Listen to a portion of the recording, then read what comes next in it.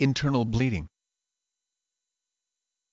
Internal bleeding, bleeding inside the body that is not seen from the outside. Internal bleeding occurs when damage to an artery or vein allows blood to escape the circulatory system and collect inside the body. The internal bleeding may occur within tissues, organs, or in cavities of the body including the head, chest, and abdomen. Examples of other potential sites of bleeding include the eye, lining tissues of the heart, muscles, and joints. Internal bleeding may not be evident for many hours after it begins, and symptoms occur when there is significant blood loss or if a blood clot is large enough to compress an organ and prevent it from functioning properly.